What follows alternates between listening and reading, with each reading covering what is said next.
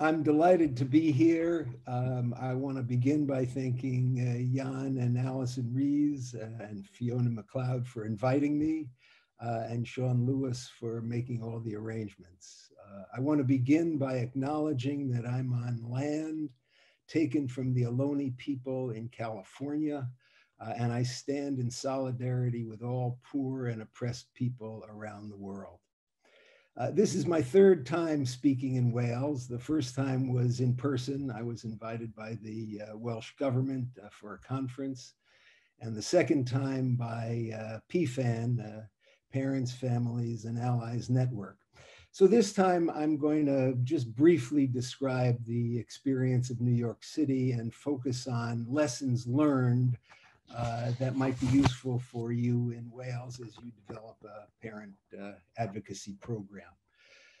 The conditions in Wales now are very similar to what the situation was in New York in the early 1990s when the parent advocacy movement began. You have far too many children in what we call out-of-home care, foster care, what you describe as looked after children. You have a punitive, after the fact, adversarial system, which is very much like what our system was.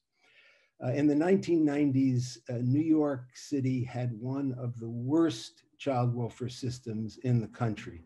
There were almost 50,000 children in out-of-home care in one city with a population of 8 million, which is roughly 2 or 3 times the rate of placement of children in Wales. There were 20 class action lawsuits against the New York City government and voluntary agencies for harming children, for failing to support families. It was a racially discriminatory system. 90%, more than 90% of the children in out-of-home care were Black or Latinx.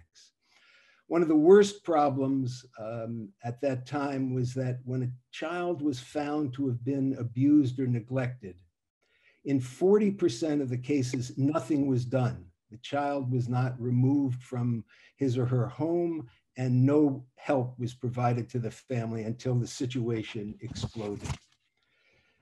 Since then, the changes in New York have been dramatic, and those changes were led by parents working with their allies. Parents became trained as advocates.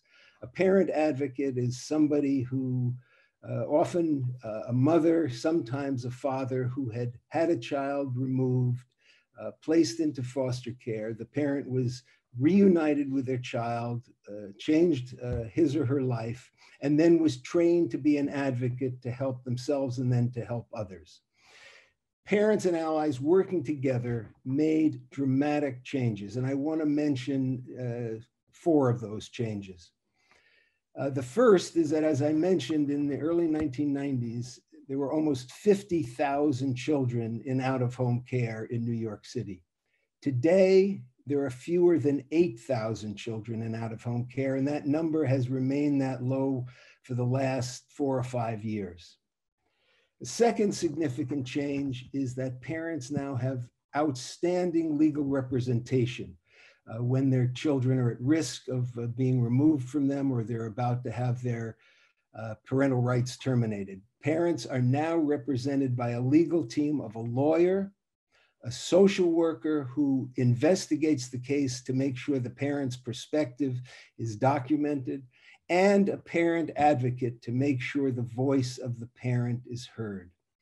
This model of interdisciplinary legal representation has been evaluated and found that it reduces the length of time that children remain in foster care by at least 4 months, saving the government millions of dollars each year.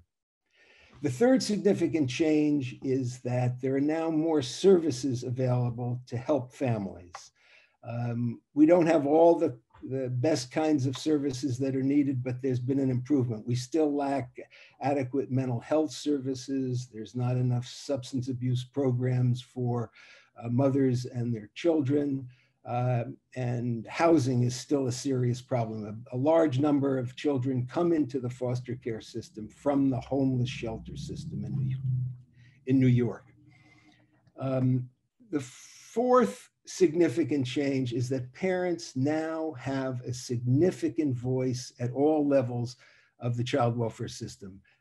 On their individual cases, parents who are trained as advocates work in child welfare agencies helping other parents, and they have a role in shaping public policy.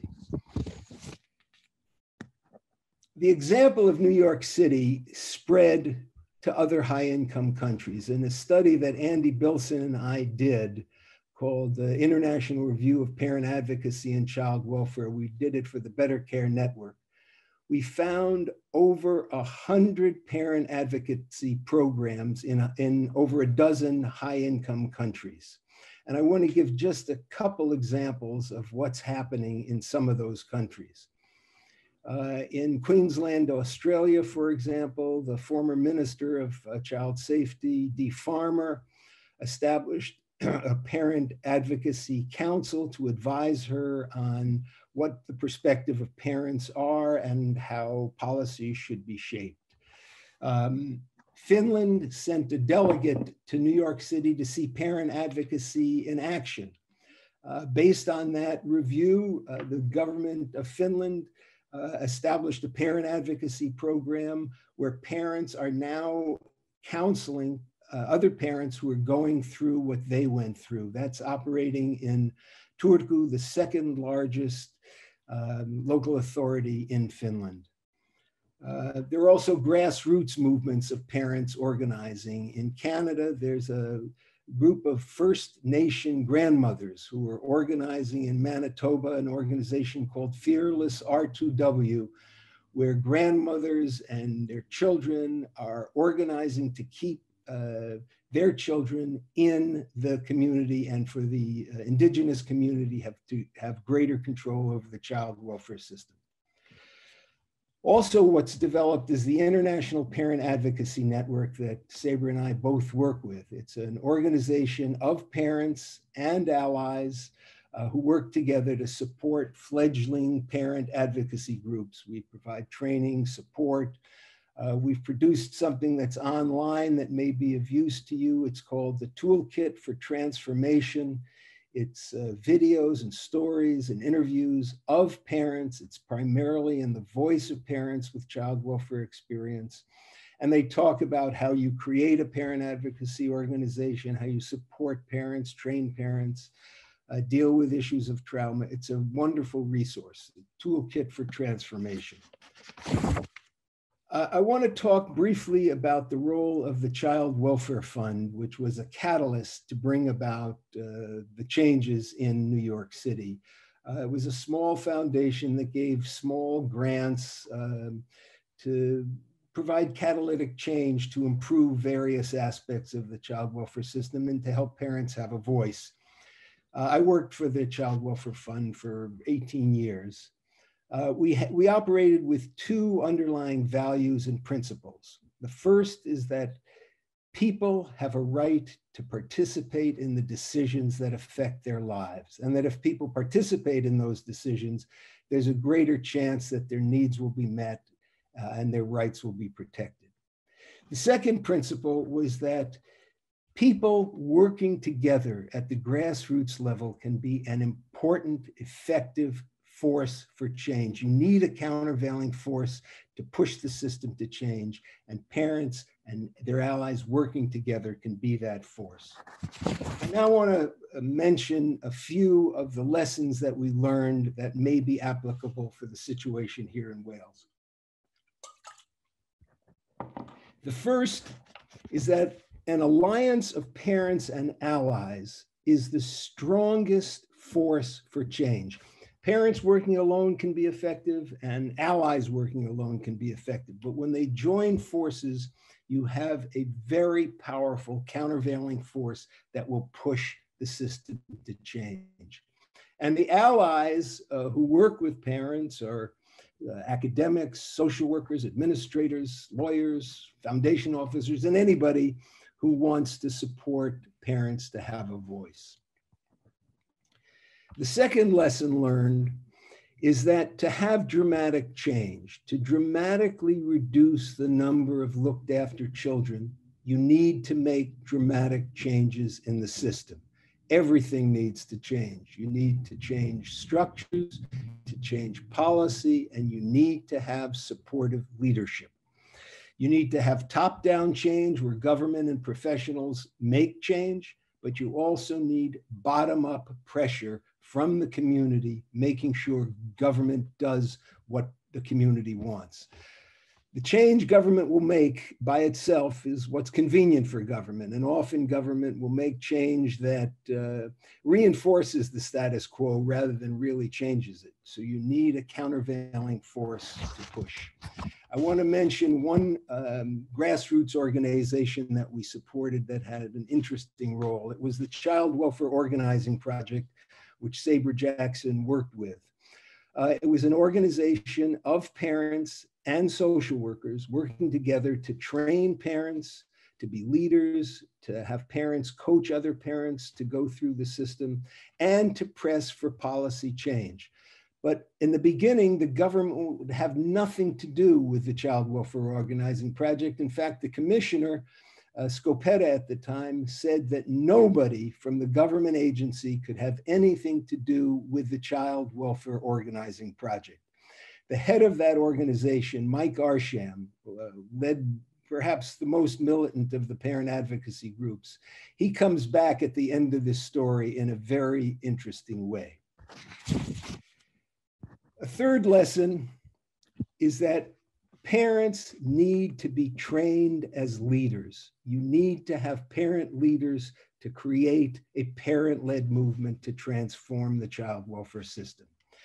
Professionals can help, professionals can be supportive, but you need to hear the voice of parents, and parents need to be helping each other.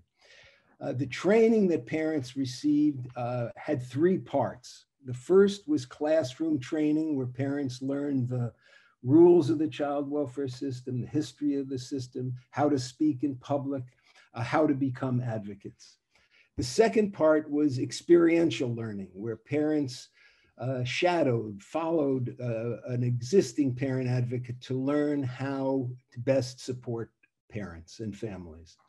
And the third was support groups, so that parents could get together and share their problems and learn how to turn their uncontrollable rage from having a child removed from their care to be productive anger, so that they could use that anger to change the system. The fourth lesson learned is that you need to change the attitude of social workers and the general public towards parents. Parents have been demonized. The stories that reach the press are the most awful, though relatively rare, cases of extreme abuse, when in fact, the vast majority of children who come into the foster care system come in for reasons of neglect. In fact, well over 60% of the children in care in the United States come in for reasons of neglect. I want to mention several of the things that we did that might be applicable here to change how people see parents. The first thing, we created an awards program so that a parent who works really hard to be reunited with their child, we gave awards in a public ceremony. The press came, people learned about how much parents love their children and how hard they work to be reunited. Second thing we did was to support a publication called Rise Magazine. I encourage you to read it. risemagazine.org. It's free online. It's written by parents telling their stories, telling what recommendations they think should be made. It covers different aspects of the child welfare system. It's read by other parents, but it's also read by social workers to learn the perspective of parents. The third thing we did was to create a publication called the Child Welfare Watch that critiqued the child welfare system. It came out with a publication every 6 months. And there was a public forum where there was a social worker, a representative of the government, and a parent speaking about the issues that were being raised in the publication. At the first of these forums, a man, the commissioner of the child welfare system, William Bell, felt so criticized and so attacked that he said he would never participate in another forum again. He comes back also at the end of this story in a very surprising way. And the editor of this publication, a man named Andrew White, also comes back in a very interesting way in just a minute. Fifth lesson learned is that it's important to employ parents, to pay parents, to work in child welfare agencies, to be coaches, to be mentors to other parents, so that they can help parents going through what they went through. Parents who have experienced the child welfare system are in the best position to be able to help other parents. I want to quote from Commissioner John Mattingly, who was commissioner for 7 years from 2004 to 2011, talking about the importance of parent advocacy. He said, everywhere you look in this city where we are doing our best work, where the best is happening, you find parent advocates around. All this activity created a movement, a countervailing force that pushed government to change. The sixth and final lesson that I wanted to share today is that you need to institutionalize change. You need to change structures, you need to change policy, and you need to have supportive leadership. And I'm just going to give 1 or 2 examples in each area. In terms of new structures, we have something called initial child safety conferences, where a group of people get together to talk about whether a child can remain safely at home or needs to be put into a foster care placement. We pilot tested having a parent advocate be at each of those initial child safety conferences to make sure the voice of the parent got heard. The project worked in one small community district. It was evaluated. It was found to be so effective. It reduced the number of children who were referred for foster care. And both the parent and the social worker had a better experience when a parent advocate was present. Because of the success of this program, every child safety conference in New York City has a parent advocate trained or somebody with similar experience to be an ally of the parent. Last year, there were 10,000 child safety conferences where a parent advocate was present. We also changed policy. We had to bring a lawsuit to do it, but we changed policy.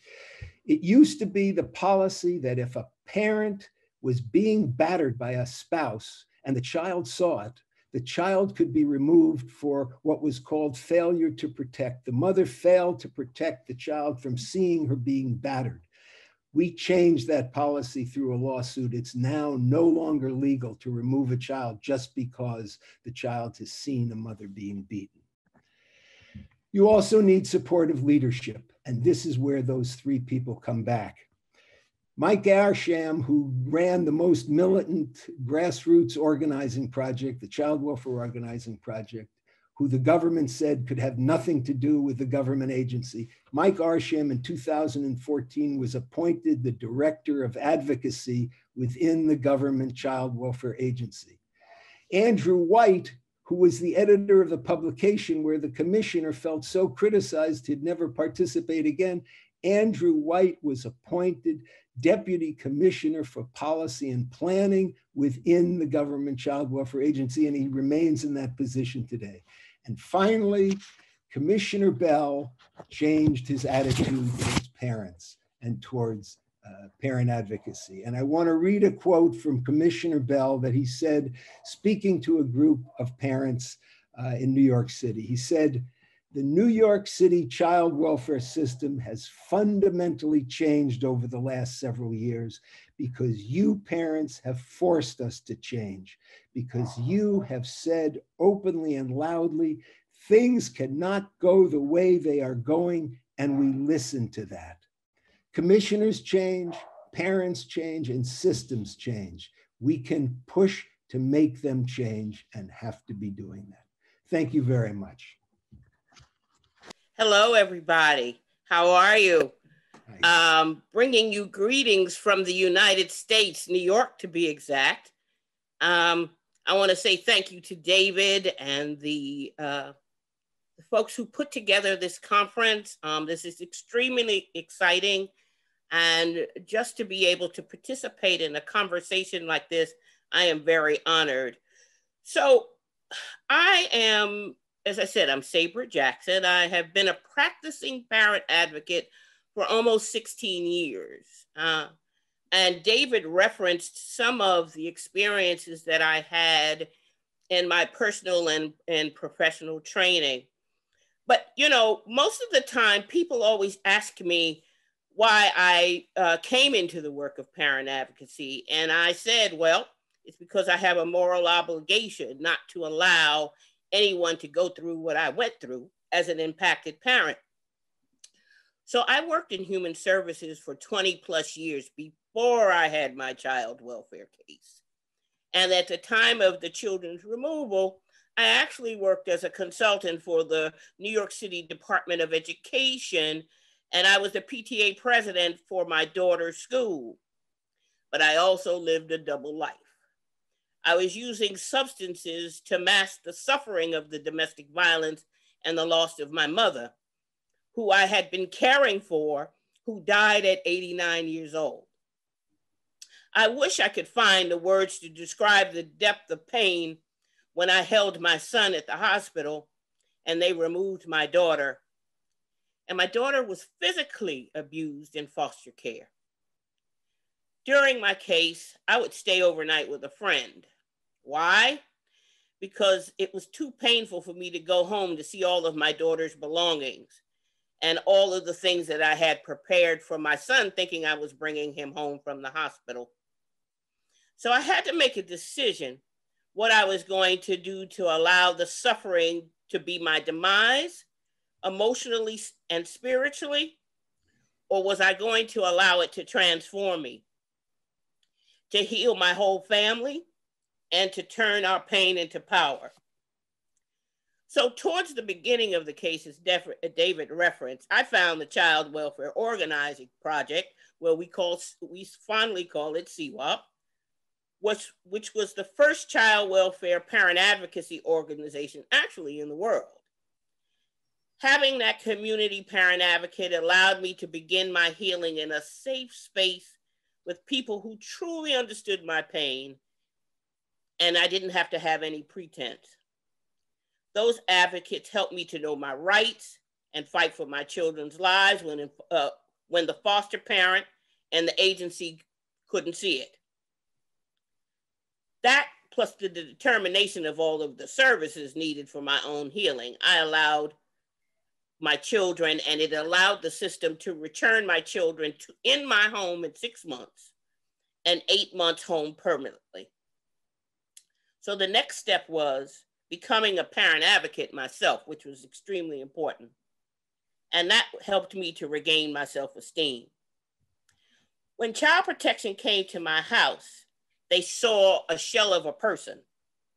They didn't see all the things I had done professionally. They didn't see all the accolades and degrees I had from myself and my family on my wall.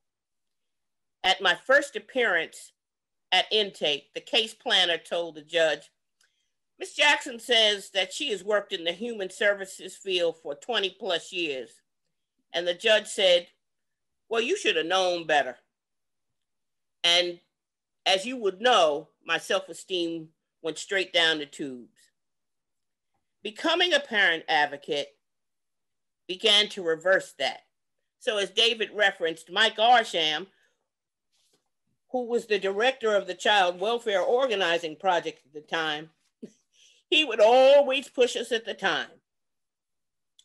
He would provide opportunities to speak with stakeholders, politicians, child welfare leaders locally and nationally. We were having rich experiences, which actually poured a lot of love into me. So the first time I knew I had done something impactful was when I graduated from CWOP, the Child Welfare Organizing Project. And the second time was when I sat with Michelle Cortese, who founded one of the 3 parent defense organizations in the city to give parents perspective to the New York County Law Association. I was scared to death. The panel was full of bunches of judges and lawyers, and I thought, oh, wow. So I can sit side by side from someone who is in the legal profession and my voice actually be heard? What I wanted them to hear was the fact that the narrative about me in the petition may say one thing, but that's not necessarily the story of Sabra and where she comes from. I wanted them to understand that legislation and policy need to consider the parent voice and need to reflect stories like my story. So by that time, I was about a year sober when Mike tapped into my professional experience and appointed me to oversee the initiative that placed parent advocates at the child safety conferences in New York City for the first time ever, which David referenced. Those conferences had parents who had been through the system sit with parents who were going through the system to advocate for them at the moment that the city was trying to decide whether or not to take their children. So me, having been a case planner, and one of my strongest skill sets was being able to put services in place while sitting right at the table, I can remember vividly having to go, a family going right into a mother-child program straight from the safety conference, meaning that we did not have to separate the two. We did not have to separate the mother and the child. I can remember we sat there for hours. By that time, I knew some of the major players in the domestic violence field, and I was able to use those connections to make sure that the family got into the program. So I also remember wishing that I had had that opportunity when the decision was made to take my children, but I didn't lean on those feelings. My focus was making sure what happened to me didn't happen to anybody else. So after that, I spent a year working as a parent advocate at a child welfare agency. And then next, I went to the Center for Family Representation, where I worked for 7 years as a parent advocate and then a parent advocate / housing specialist. All of the work that I did in the many different venues allowed me to see all sides of the system. So in 2010, I had the distinct privilege of being able to go to Beirut, Lebanon, with the National Advocates for Pregnant Women as a part of their International Harm Reduction Conference. I was able to speak in front of thousands of people to share my story in so many different languages. And some of the people who came up to me after, we didn't speak the same language, but their story was very much like my story. We lived thousands of miles apart. Their countries were just beginning to see some of the transformations like we've seen in New York, but they told me that my story gave them some hope. So the past 2 years, and as I said to you today, I'm coming as a practicing parent advocate. I am telling my story in my journey, but the past 2 years, I've had a leadership position at the New York City Children's Administration for Children's Services.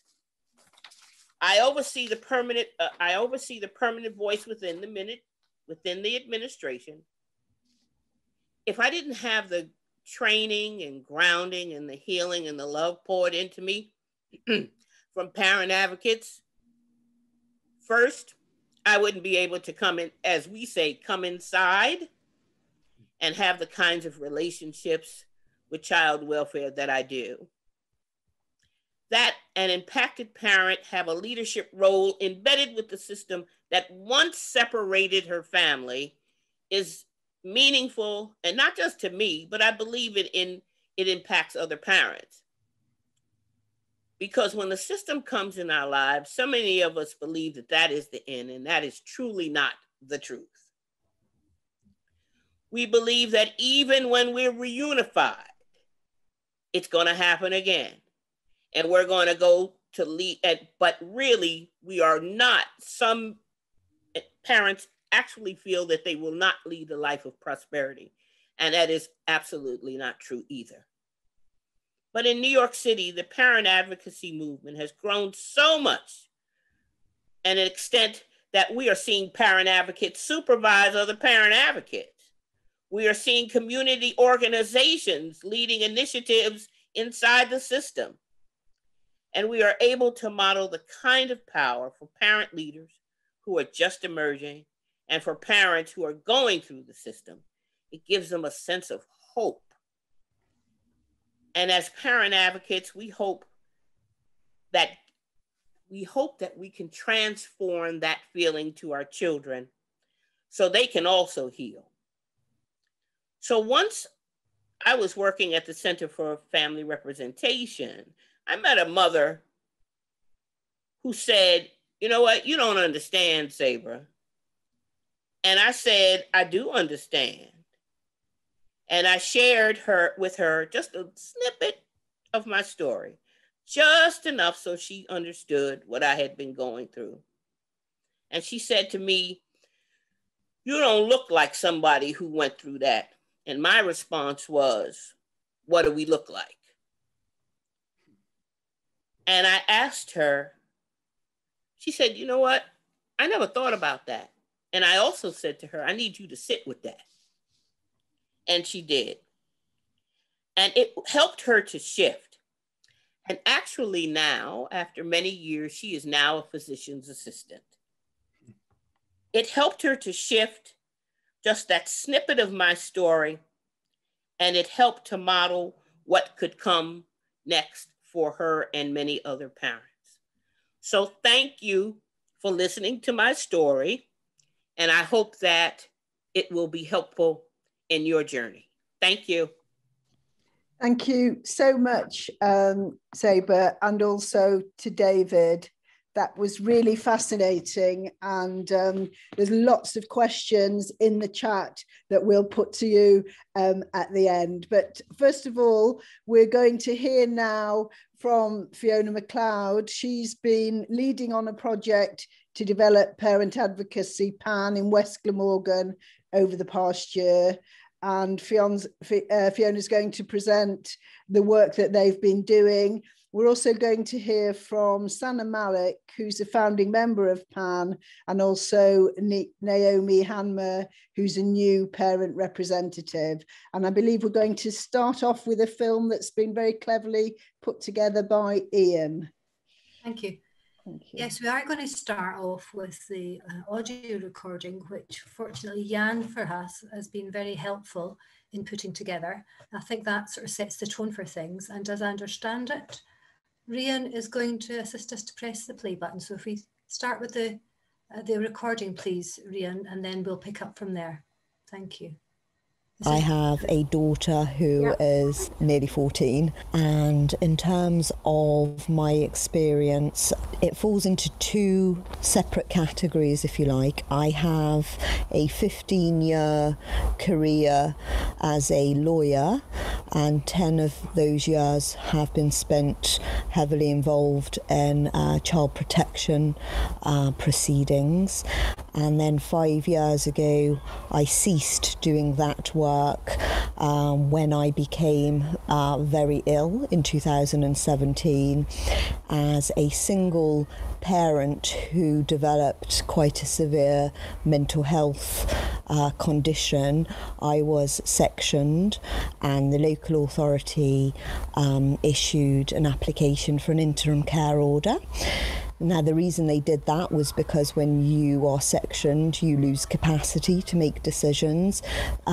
My daughter's father sadly passed away when she was a baby, so there was no other parent that had PR in existence, and the local authority felt very much that they couldn't make decisions moving forward without sharing PR with me at the time.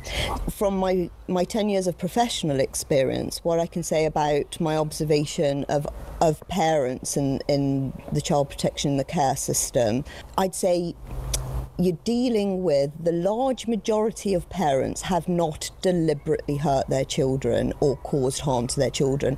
There, of course, is a small category, and that's a different category. But what I would say is in 10 years, the overwhelming majority of parents have not put their child at risk deliberately. What has happened is common theme running through is mental health problems, lack of support, issues that arise often from disadvantaged backgrounds or lack of understanding. And by the time the local authority get involved or got involved with those parents, even if they have people around them, they are isolated, or they often had told me as their lawyer how isolated, how alone they felt in terms of their journey. Now, I could not particularly empathise or relate to that until 2017, when, off the back of my own mental health breakdown, I found myself in the same position. And I'm a birth parent, and I do also have children living with me, and by profession I'm a mental health support worker.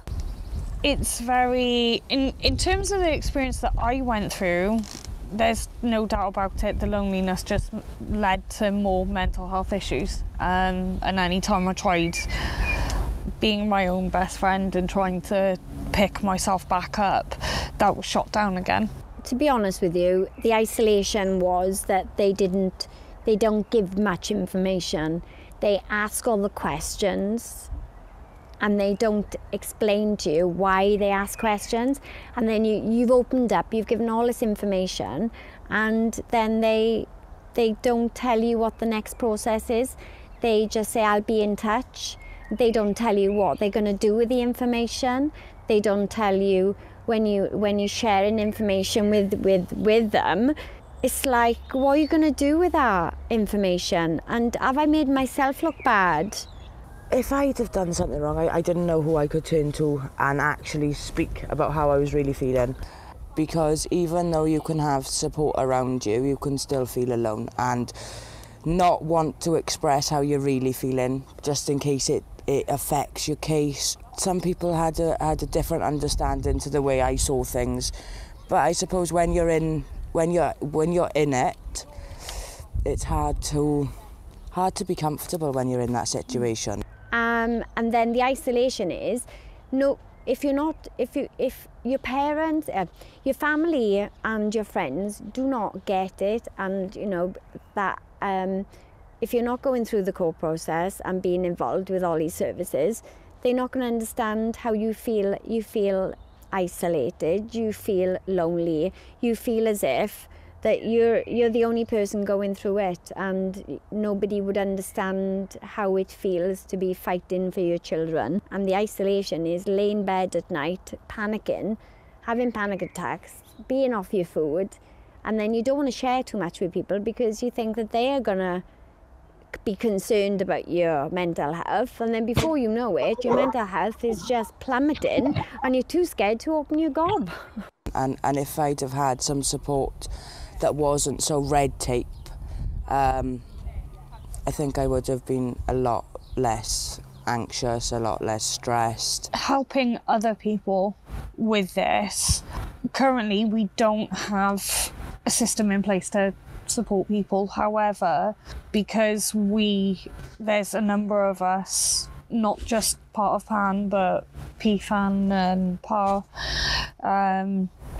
we've been able to support each other and doing what we're intending to do with each other, and that's been great because we've been able to still be professional because we are working in a professional atmosphere, but also still be able to take each other aside and go, I'm not okay right now and I'm feeling this way or that way, or why don't we try this or why don't we try that? And I think that's great because then that gives us some sort of an idea of how we can move that forward. And at the minute it is trial and error between all of us, really. So it's learning in that as well. I think when you know you have a parent advocate who will be able to hold your hand, or metaphorically hold your hand through the whole process, somebody that you can ring up if you feel the need that you're you don't understand what's going on, or you don't know what the next step is, or you don't know what could happen, to have that person to be able to, which is completely separate from a professional and a family member, somebody who can be completely emotionally detached, who would be able to give you like a reasonable support network that will be more of reason and be able to be able to provide like the emotional support to a certain extent, but would also be able to kind of unpick the knots that this process causes in your brain. It causes so much brain fog and questions about your own parenting, but it's to have somebody there kind of cheering you on and being your backbone sometimes, because I think you get to a point where you want to give up, and to know that there is somebody to be able to share with who's already had that knowledge, even when you are going through the most, like you could lose your kids or you've lost your kids, but they say that, you know, you have this option. Because when I was going through it, even though I did have somebody to share with me their experiences, you don't think you've got choices.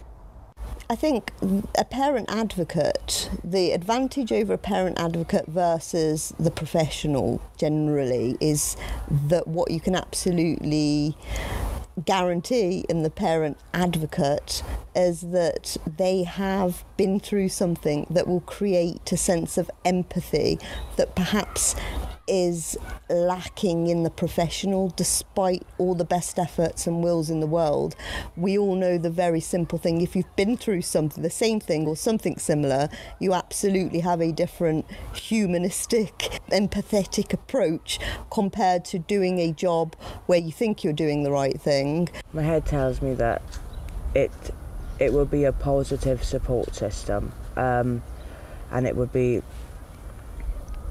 bringing the best out of people, because they can see that there are people that have done it and had. Your past doesn't make your future. Your past makes you who you are. It doesn't define who you are, though. You can make mistakes and come back from it. But thank you very much for that, and thanks very much to our parents on the PAN, Parent Advocacy Network for West Glamorgan, for working to put this audio recording together, and to Jan for all of the efforts that he's made in actually putting it together, undertaking the recording and then doing the editing and overlaying the images on top. A really superb piece of work. I think really that the recording gives the messages and sets the tone for where it is we feel that we are currently in West Glamorgan, and points the way really for the direction that I feel is important for us to travel in terms of Wales and the wider UK. Beginning is a good place to start.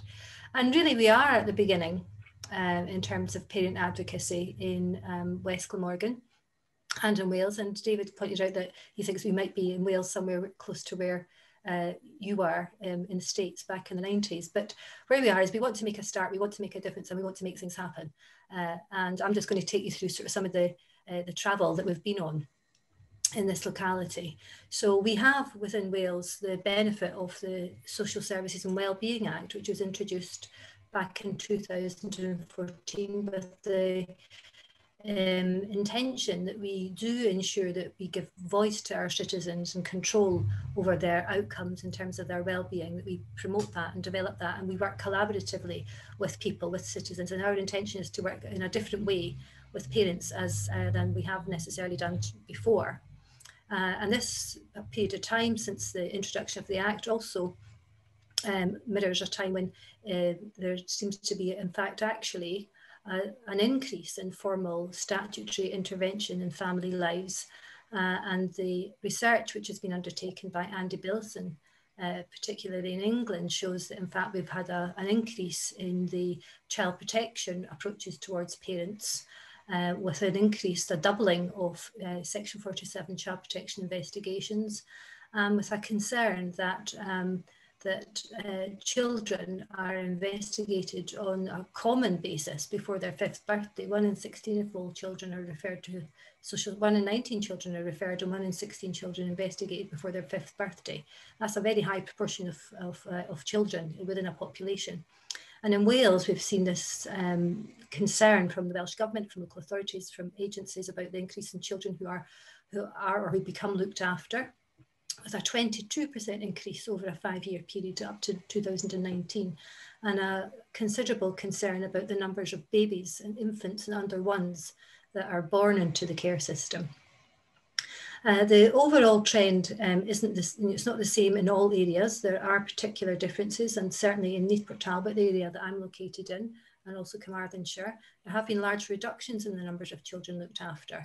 In Neath Port Talbot, we might suggest that that is something to do with the outcomes approach, which has been adopted by the local authority with a view to work to people's desired outcomes and what people would like to have happen, and trying to work alongside families. The number on the Child Protection Register remained fairly static, so we're told by the Wales Centre for Public Policy, but of a significant concern on reflection within our current authority is the volume, the numbers of child protection investigations which are undertaken. And given the fact that only 40% of our current families, children are brought to conference, it leaves us with the question mark over what's happened with the 60% of child protection inquiries we're undertaking that go nowhere, that we're doing nothing with. So, I mean, that's the kind of the background in terms of where we are currently from a local authority and perspective and safeguarding board perspective. And our current aims as a network, as a small network, is to establish the very things that have been discussed by David and also by Sabra. We would like to see the development of individual case advocacy for parents who are going through the child protection system. I'd like to see parents who are experienced, have lived experience, trained, supported, and able to provide that level of service to parents who are going through the system. We want to develop programme advocacy in terms of ensuring that we do provide appropriate training and support with parents as they become parent advocates and provide advocacy to other parents. And we want to see parents in a parent-led movement developing and influencing policy on a number of different levels. So essentially, we're really talking about a shift of culture, and we appreciate that, in fact, the system as we have it now does not embrace parent expertise and voice, and that's what we want to have happen. So that's what we're looking for. The benefits of parent advocacy, I think, have been helpfully outlined really by David in terms of particularly the experience in the United States. But I think it's worth to bear in mind, essentially, what are they seen to be? What are seen to be the benefits of parent advocacy? I think we can see that parent advocacy does instill hope in parents who are going through some very difficult experiences. And also for professionals to have that notion that, in fact, actually other things are possible for parents and that we're not taking a deficit-based approach. Self-advocacy is something that comes with parent advocacy. When, as was said earlier in the audio recording by Dawn spoke about parent advocates acting as a backbone for parents when they're at their lowest. So we would want for parent advocates to support parents, but also to help develop self-advocacy and build confidence in parents to become their own best advocates. And we see parent advocates from experience across the globe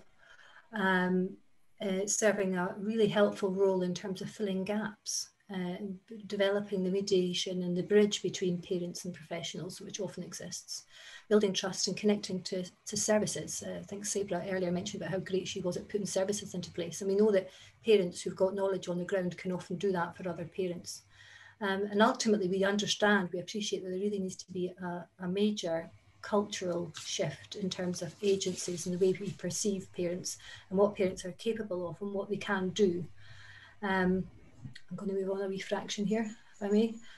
So in terms of making it happen, where are we currently? We're in our early stages, certainly. We have developed within West Glamorgan the Parent Advocacy Network. We've got a steering group together, which has taken about a year, I think, Sana. Sana was the founding member, the founding parent representative, together with myself as a kind of project lead in developing a steering group, developing the project. So we have a steering group together, which is made up currently of 6 parents. We've been working on men, and we saw a man last week, briefly, but he disappeared. But we are working on having fathers involved in our group, but it's not been achieved so far. So we're looking to develop the project. We did support the conference that David spoke at last year in November. As PAN, we supported the conference, which was hosted by PFAN, which is Parent Families and Allies Network, which was intended to stimulate really the development of parent advocacy across Wales. We've undertaken parent consultations online over this whole period. Of course, the thing we haven't mentioned so far is that we've had COVID-19 raging around the globe, and so contact and connection with parents hasn't been at its easiest. But nevertheless, we've undertaken a range of parent consultations to elicit parent views on their experiences of services and their views on what services they'd like to have developed. We're talking to parents about parent advocacy in a climate where parents don't know what parent advocacy is yet, or what it might become, but we are starting to educate and to stimulate views on that. In the current climate with Welsh Government, money has become available towards the end of the last financial year, and I have now been seconded to focus and concentrate on the development of parent advocacy in this particular area, so I'm looking forward to that. But we've yet to develop the actual services on the ground, and that's what we're looking to. That will be our next sort of stage of development, is to kind of get services going. Understanding that service development is important, but we're not just talking about services, we're talking about a movement. We're talking about change really at an absolutely fundamental level. Themes from the consultation that you might not be so surprised to hear and to understand. People have talked about, parents have spoken about their experience of statutory services, and they've spoken about the difficulties in terms of being understood or misunderstood, misinterpreted.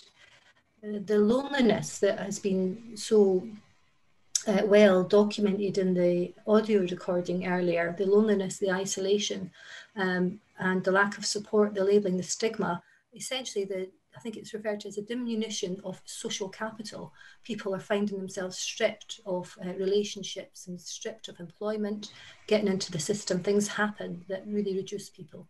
And the discussion around having a voice. And one parent spoke about the fact that being in the system, so to speak, was like being in a dark room with no lights on. As a parent advocacy network steering group, parents have also spoken about their views about parent advocacy and how they see things. They've spoken about giving a voice to the voiceless, about being heard, about building bridges, about giving space for parents to speak freely without concern about what they might say. So, and that's really an important thing about one parent speaking to another parent. And we've also heard about from Naomi particularly, making reference to empathy and the fact that a person with experience can work with someone in a way that no other person can. So ultimately, we're looking to balance or rebalance, to shift things from the current position. We want to develop more positive relationships between parents and professionals, but we want to shift the system so that parents really are empowered and supported and are authentic partners at the table with professionals.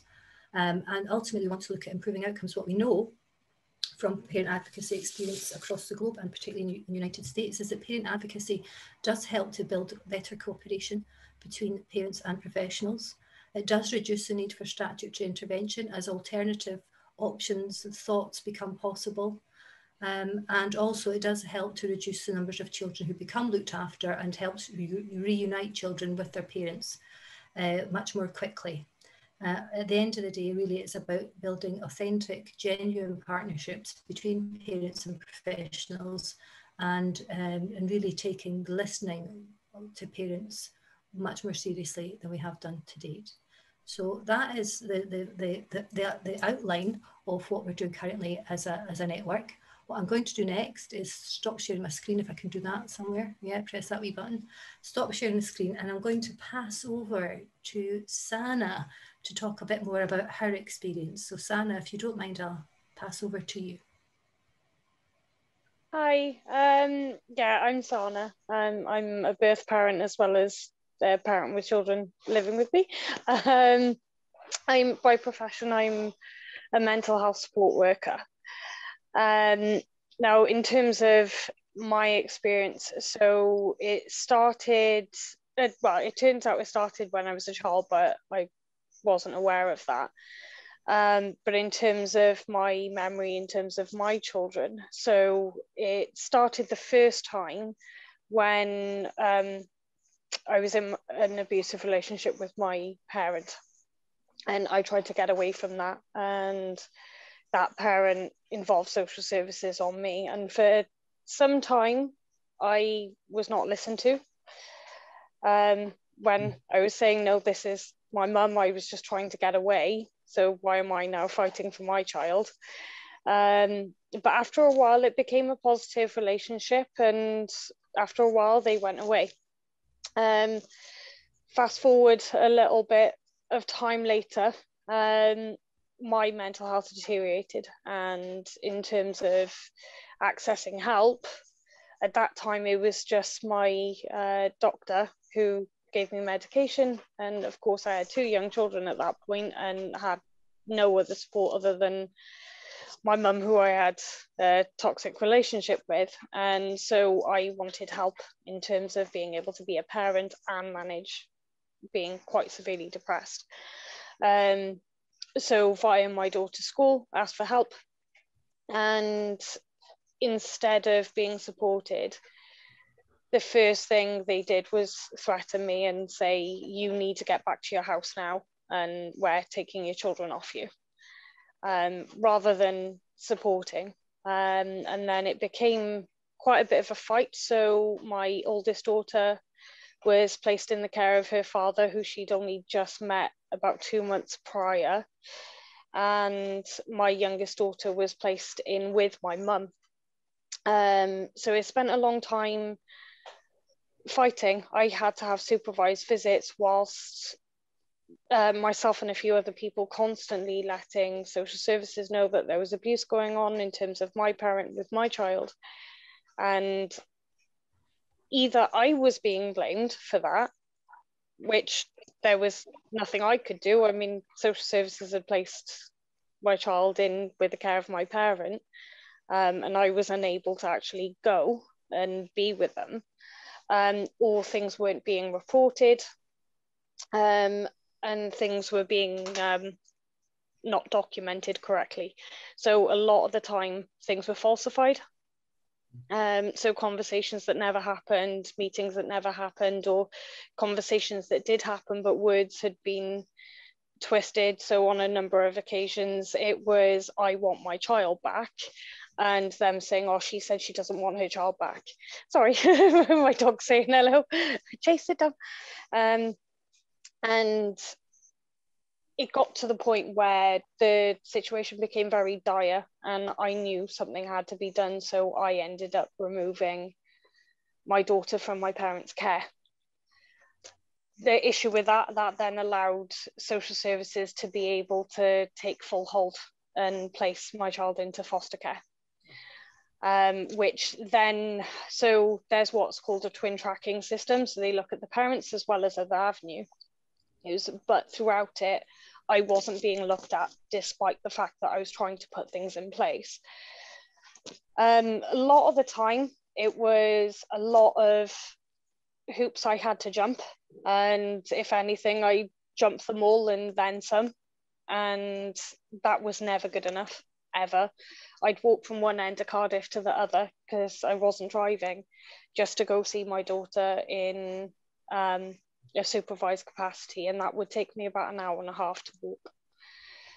And it got to the point then where it was decided that she would then be placed up for adoption.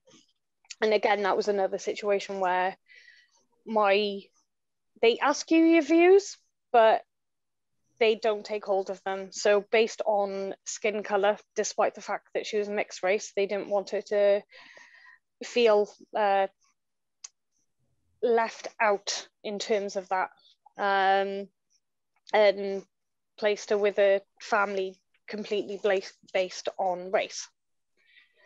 But yeah, since through my experience of that, it's very much been the case that I've found anyway, that social services are a hub that have access to so many resources that the general public have a harder time accessing than social services do. And actually, they're the ones that you could go to and say, look, I need help, but I can't access this and I want my children to be okay. So how can you help me? And instead of signposting, the view is, rightly so, I mean, social services do have to look after the kids. They do, and there's no doubt about that. However, it's very tunnel visioned. So the viewpoint is that if a parent has approached or is being approached by social services, the viewpoint is very negative. And that's not just a social service thing, that's a cultural thing, that's society. The second that anybody hears that social services are involved, instantly you're a bad parent. And the expectation of the parents is so high that you can never meet them. So there's this idea that we all have of the perfect parent and the perfect home. However, it's completely unrealistic. And when social services are involved, you have to meet those expectations, otherwise your children are being removed. And it is unrealistic. You can't meet those expectations, but also you've got a lot of social workers who do have the best intentions. They really do. A lot of people do go into the service to say, I want to help. The problem with that is that a lot of social workers don't have children themselves, or that they have grown-up children and have forgotten what it's like to have little ones and the reality of life. So you're more likely to have a supportive social worker who tends to have young kids themselves. So they're aware that your home isn't always going to be tidy. They're aware that your child has probably thrown their food off their high chair about 1 million times over, and you've tried to clean them up and clean the house up and tried to give them fresh food, and it's just happened all over again, and you've given up because you're tired. Whereas a social worker who hasn't really got that experience or has forgotten, they're going to come in and say, and go back and be like, they're not looking after their kids, their house was messy, there was food all over the place, there was food all over that child, you know. And then that impacts the parent, because all of a sudden you're a bad parent just because you're doing what a parent does, you know. But I found as well that because of the focus, we are not seen as human. And it doesn't matter what hoops you jump through, their job is to place the child wherever they can. But actually all of this can be turned around. It really can, because as Naomi said in the audio recording, most parents haven't actually intentionally or intentionally harmed their child at all. It's been asking for help or somebody advising that they have help and support. So say, for example, that if somebody has come from an abusive relationship, they're then actually going from one abusive relationship to another, because social services are saying, well, it's your fault that you're in that abusive relationship, so we're removing the kids from you, rather than using services like Women's Aid or shelters or other services that are there. Sana, can I talk a wee bit, just briefly, just where around parent advocacy and what we're currently up to? Yeah. So because of all these things that can be signposted, all of this can be corrected. Now, since then, in terms of parent advocacy, what I found is that I have personally supported parents in facilitating support groups, and I've learned a lot, and even spoken to prospective adopters and trained them. And our aim is really, and hope is, to try and build the gap between social services and parents, because parents and social services have essentially the same goal. It's just being done in two completely different ways, but it's very shredded at the minute. That doesn't mean to say that it can't be rectified, but if, as David mentioned earlier, if everything's restructured and seen in a different light, but also parents, if they're helped to understand what social services are looking for, they will be able to work together. And I do think that it can be changed, and that's something that we're trying to focus on in parent advocacy, to give parents a voice so they're not alone and they're trying to keep their families together, you know, and hopefully social services will allow them to do that. Thank you, Sana. Thank you. Thank you, Sana. I do appreciate that. I'm just kind of a wee bit concerned about the time now. That's all right. Sorry, I went off. Thank you very much for that. If you don't mind, it was really helpful to hear all of that, and also about the changes anticipated. And with that, I'm going to maybe ask if Naomi could perhaps call in and talk a little bit from your perspective, please, Naomi. Hello, everybody. Firstly, can I say thank you, Son? I thought that was excellent. And it is very difficult, as we know, to actually give specific details. And you did really well. Brilliant. Thank you. And Fiona for bringing me in on this project. Now, time is limited, so I want to address 2 points in particular here. You'll have heard a little bit about my journey, and it's not that I'm going to talk about. The 2 points I'm going to address are, firstly, the underrepresentation of the father's voice as to where we're at the moment. And the second point I want to talk about is the clean language training that we've been enjoying. Now, what I'm going to do is talk about the second point first. Now, clean language training is something that is quite an interesting concept because we are using or exploring the use of metaphor in communication. Now, depending on how you advocate and in what capacity and in what forum, it requires different techniques. Now, fundamental to any training that relates to the use of appropriate language in a particular situation, underpinning that is the empathy, because when one is being trained to use different language, you have to understand why you're being trained to use different language in different situations. So it's very, very, very important. And in relation to what we've been exploring to strengthen communication in a different way is the use of metaphor. So it might be something I might try and give a go. I will put my hand up and say, as I have dyslexia, there are certain things, and anybody that has dyslexia and is high functioning will say, certain things don't quite click as quickly as they do with other people. And for me, the use of metaphor, I've had to really, really practice this in my head in different ways. And I have actually struggled on day one to even understand the reasoning for it. But a little bit later down the training, I think this is very valuable. Now, I want to come back to that issue of clean language training, or our training, because the use of metaphor, let me address the elephant in the room, which is the listening to a 9.5-minute recording, which I think we have put together excellently well, but you don't hear a male voice. And that's the elephant in the room, isn't it? Where's the father's voice? Now, what I want to say about that is there has been significant efforts being made behind the scenes in relation to fathers, because we are currently voices of the female, but we do not have the father.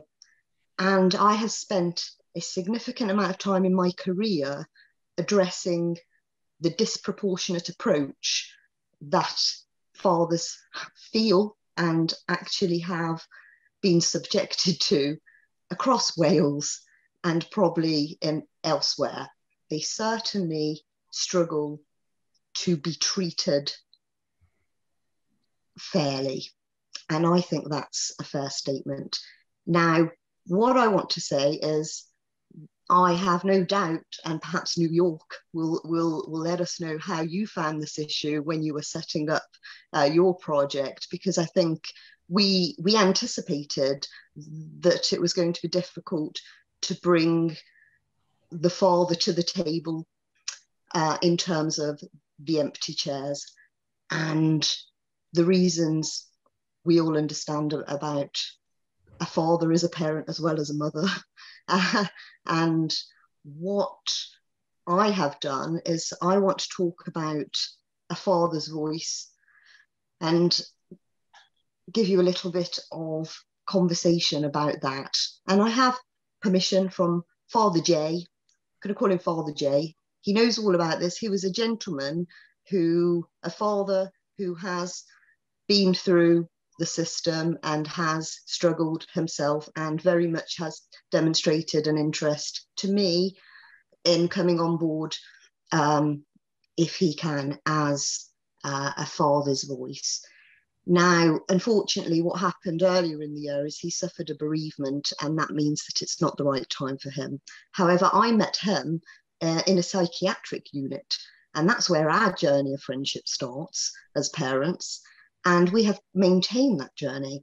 So I spoke to Father J yesterday, and I explained, because I've been explaining what I'm doing, the voice of the father, where we're at, what we're trying to do.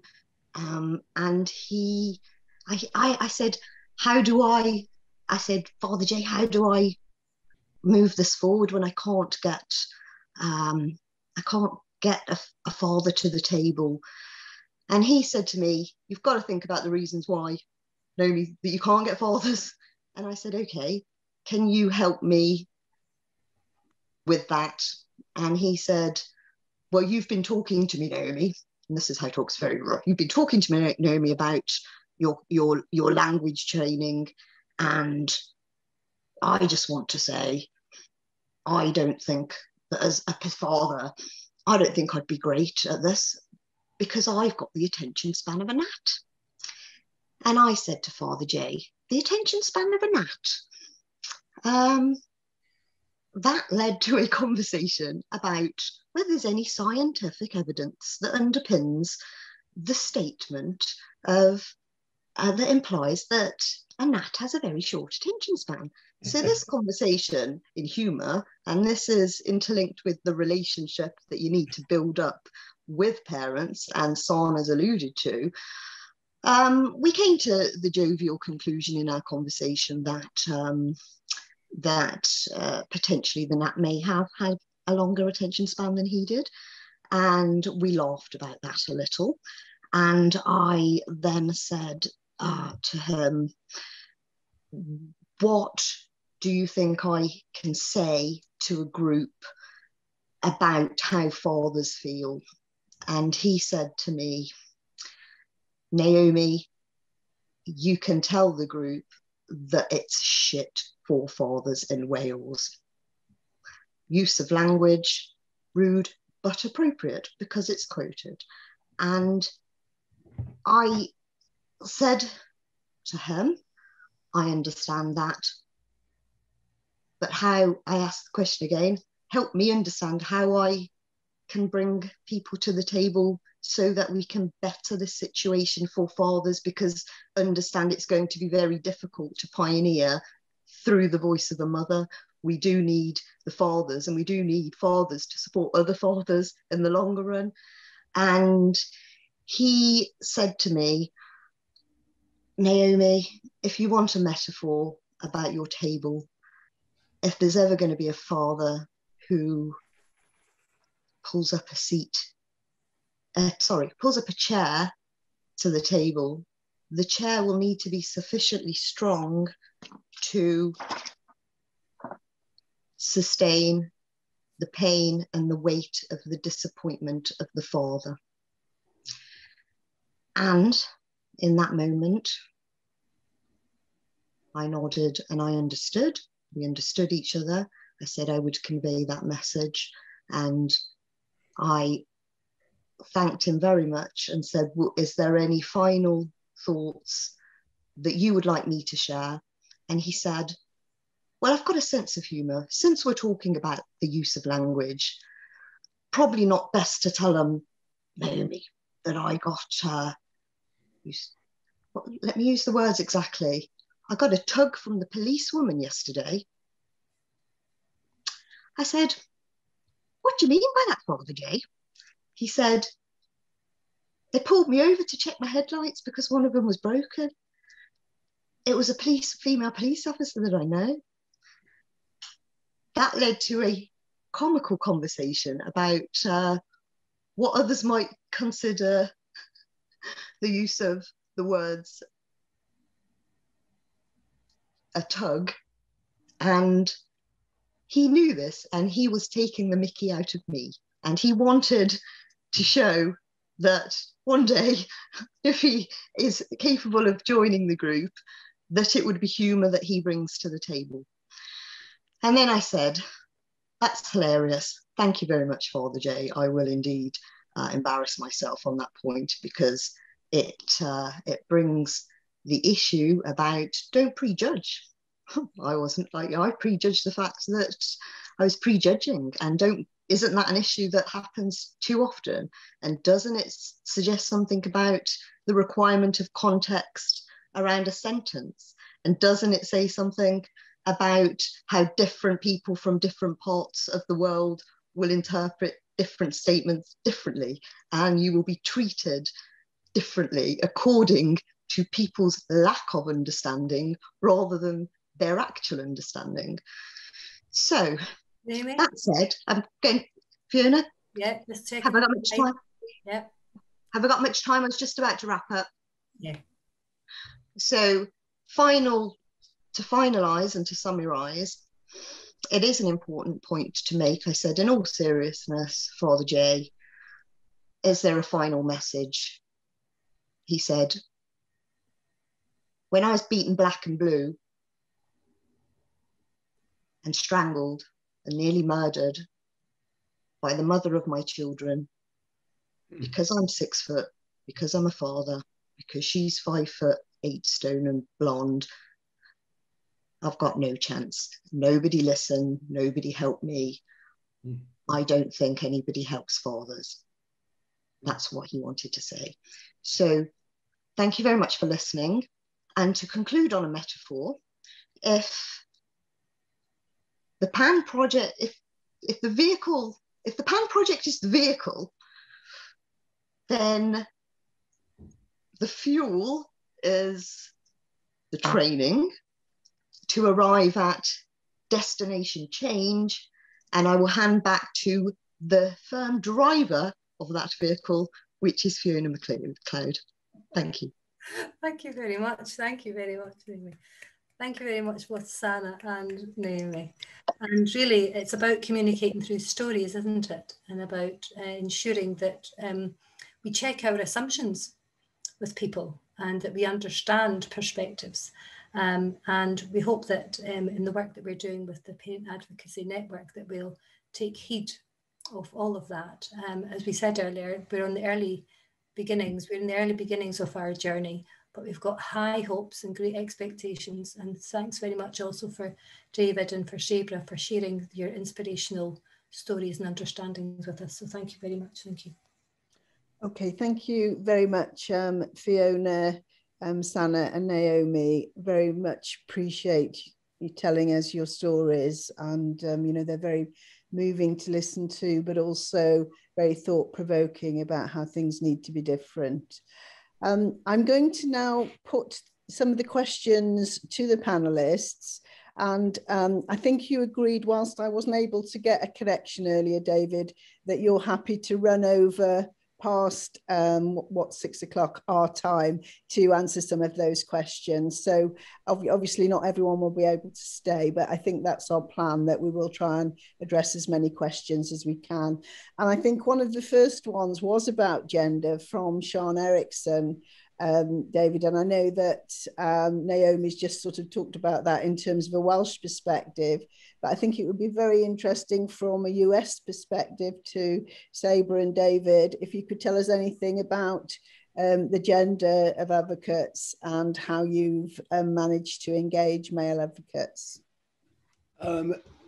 Most of the advocates, as has been said, are mothers. There are parents, advocates who are fathers. And there were, in New York, at least 2 organizations that were led by fathers. One was Parents in Action, which was led by a Latino man who had his child taken away. And he was training other Latino parents. There was a group of fathers who had been in prison and came out of prison and wanted to be reunited with their children, called the Birth Fathers Support Network. Getting fathers involved requires additional work, support. We provided small grants to help nurture their organizations, some training to learn about how to create an organization. But I think it's extremely important that fathers become involved. I think we have a sexist child welfare system that blames mothers for the problems, which has pushed fathers away, and they need to be involved. And I strongly support the last speaker who was so eloquent about having fathers be involved. Thank you, David. David, I don't know if Sabra's got anything to add to that. No, I just like to echo David. Naomi, thank you for referencing as you did. My parent advocate colleagues who are males often reference, even though many of them have been practicing for quite some time, there is still a disproportionate number of males who are advocates or even step up to try to intervene or gain custody of their children because of the fact that they are so demonized and marginalized. So I'm going to pause there. Thank you. The next question that I've got is from Sean Thomas, who says, what does bottom-up pressure from the grassroots look like in reality? So quite a difficult question to pose. I don't know, David? Grassroots work means people from the community working together, sharing their experiences and becoming a collective force. One of the things that was done was there was a conference organized by a young woman named Mabel Paulino from the Latino community who brought together probably 100 parents to talk about what their common concerns were. Another mother organized a group of parents in Harlem to come together in a church to talk about what their problems were with the child welfare system. It means parents becoming a voice for change, parents speaking at legislative hearings, not just representing your voice, but that you're part of a grassroots organizations of other parents who have had similar kinds of experience. It's creating a pressure group of people from the community so that there can be community control and decision-making about what happens to the community. Thank you. Thank you. So the next question that I've got is from Susan Harry, which said, note that David Tobis stated that children could no longer be removed when the parent failed to protect. What's the current solution to children exposed to violence to protect them in the US? Well, I think the most important thing is to get the abuser out of the household. So that the child can be safe. It's the man that's the problem in most of these abuse situations. Also, when the law changed that you can't remove a child just because the child has seen a mother being abused, there may be other problems in the family, and the mother needs support. And if there are dangers to the child, you would remove the child. But that witnessing a parent being abused shouldn't be the reason for losing a child. Okay, thank you, David. The next question or comment is from John Callow, who says the UK legal system doesn't support positive risk-taking. How have you challenged the wider system? I don't know any child protection system that's risk-taking. Everybody wants to make sure it's somebody else's problem and that they don't get punished. It's a hard thing to do. And I think one of the important things is to create supports for families so that you can have families get the help that they need, so it's not as risky a situation where either you leave a child home in a risk situation or you remove the child. The better solution is to have the parent get the help that they need so the child's not at risk and that the social worker doesn't have to take a great risk. They can make sure somebody's in the home helping the family gets daycare or the kind of supports the family needs. I imagine other people have ideas about that as well. I think there's quite an important point as well of if we actually think of the first door knock, it's about how we approach, the Children's Act. When it came in, I was actually just qualifying at that time, and there was a lot of criticism of the Children's Act because it was pushing us down the legal route and almost taking away the control and the autonomy of the social workers. There were a need to improve timescales because it could take 7 years to get a care order because of the number of court challenges that could take place at that time. But around 92, BASWA had done a series of workshops where they brought social workers from across Europe to look at each other's systems, and still got the books on that. And there was a classic quote from a German social worker looking at the British system, said, when you knock on the door, you say straight away to the families, I'm here on a child protection concern. Whereas in Germany, we'd never do that. We'll knock on the door and say, we understand your family needs support. And one of the problems we got in this country is we become very child protection driven in our thinking. And some of that is to do with the big public inquiries that we've had, where we look at a very small minority of cases and we apply it to the vast majority of parents who become known to social services. And we all treat them as they're going to be the next Baby P or the Kimberly Carlisle or whoever. And how do you actually build up trust with a parent when you're coming in with that kind of view? And I think there's a lot of work that we need to do around that. And a quick plug for a publication that Social Care Wales are going to be producing. They're doing it with a good colleague in Swansea University called Nick Andrews and Emma Miller in Strathclyde University, who are looking at outcome-focused approaches in Wales. And their publication, quite pointedly, is going to be called Friend Not Foe. I think that's quite an important point, that we need to be thinking of parents as people who, as Naomi quite eloquently put in her audio recording, are wanting to do the best for their children, but may need support to achieve that.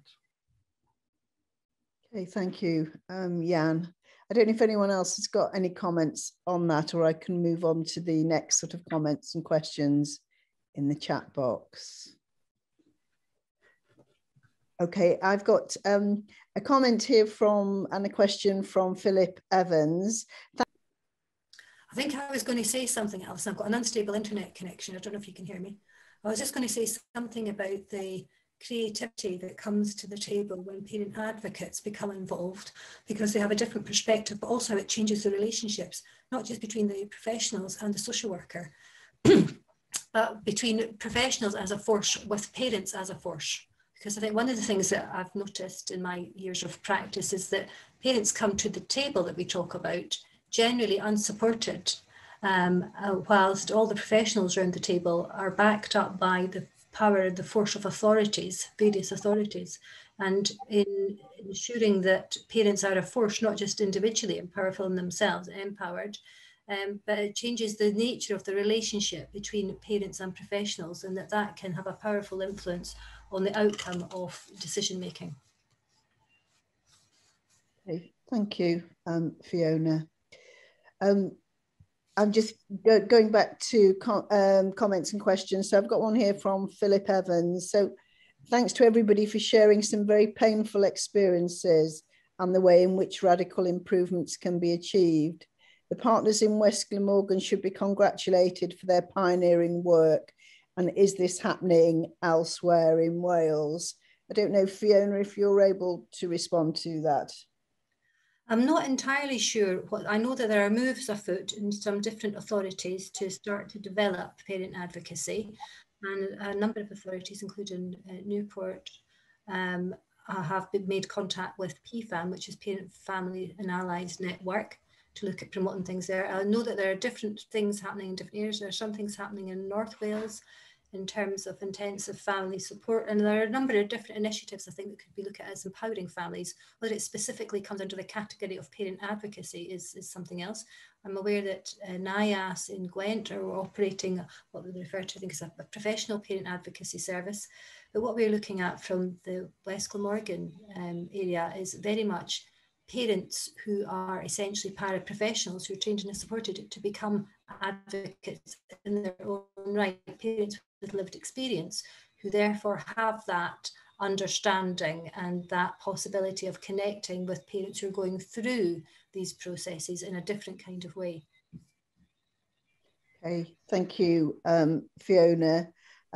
Julie Boothroyd just saying thank you to Sabra and Sana for sharing your experiences, how useful it was, and really helps us to look to spearhead the change needed. Very much appreciated. Sarah Newman says, Sana, that was excellent. I'm a social worker and I recognise your story, sadly.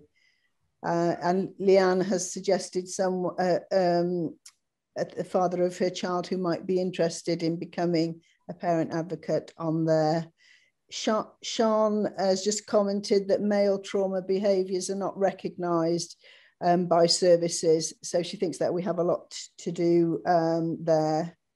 And I'm just looking now at a comment from Candice, who works for NIAS as a parent advocate. And a question she'd like to ask one of the panelists is there any advice on hard lessons learned when beginning this work that you'd like to share with regard to building valuable connections when advocating for parents with statutory services? So some of the hard lessons learned, perhaps. Hi, everybody. It's Sabra. I think I referenced it in my story. My mentors, David and Mike, and many of the folks that David referenced, one of the things that they poured into us is not to be afraid to speak to the stakeholders. Our voice has value. We are the experts about our stories and about our lived experience. And for me, that is one of the hardest lessons learned in my development of being a parent advocate. Staying at the table when it is the most difficult conversation and maintaining mutual respect with those stakeholders. I'd add two things. One is when we began, social workers were very fearful of parent advocacy. They thought they were going to lose their jobs. The parents would tell them what to do. They'd second guess them, that there'd be a lot of conflict. That's not what happened. The parents had very different roles. And one of the things we found is that there's a principle in sociology that says contact reduces prejudice. And there was a lot of prejudice against parents. When social workers could meet parents outside of the context of them being a case, it changed their view and reduced their fear of parents taking away the social workers' jobs. The second, I think, most significant challenge is tokenism. To have one parent as a figurehead on a board who really doesn't have enough support to take independent positions. You need to have a critical mass of parents so that they feel empowered, not as a foreigner in an environment that's not theirs. Thank you very much, Sabra and David. And there's another question here from Susan Harry, which is going back to the situation of domestic abuse and the changes in the system in the US. And she just asked, what if the victim fails to leave the perpetrator? You know, what has your response there been, I guess? What I will say is my experience as a parent advocate, we look at cases, each case is an individual case. And because of the fact that a lot of us are trained, we look at the safety of the child first, no judgment. And I think I'm going to stop there because it can get very complex. There is no cookie cutter answer to that. One of the things that I can say is that we do not victim blame. And so with that being said, what I can say as a survivor, though, of domestic violence, the policy and practices have come a long way in the past 16 plus years that I've been practicing. And that has to do with the advocacy of folks on the ground, such as myself and others who are survivors. So I'm going to pause there. I would add one thing, which is I think one of the reasons that people stay with an abuser is because of fear and the lack of alternatives, and that you need to create those alternatives, real jobs for a person who's been, so that they can live independently with real housing. You need a support network, and then it becomes easier to leave somebody who's abusing you. Thank you. I've got a question here from Anna Collins, and I think we'll probably make this the last one now. And she says how helpful and interesting it's been to hear from people. And as a professional, it's been a battle for her. And at times she's been a lone voice advocating on behalf of parents. And she's often felt marginalized as a professional. And she's asking, how can professionals be better supported to develop PAN? So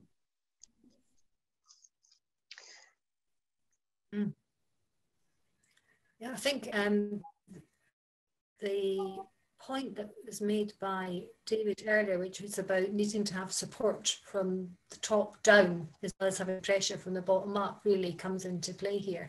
It is, I think, really critical that we ensure that we have the support of the senior managers and the directors of our agencies in ensuring that the time is given to develop new and different ways of working and to see the value and the evidence which supports parent advocacy as an alternative way of approaching things, which doesn't dispense with the need for social work and good relational practice, but that accompanies it, and in the development of it actually does transform the relationships and transform the system.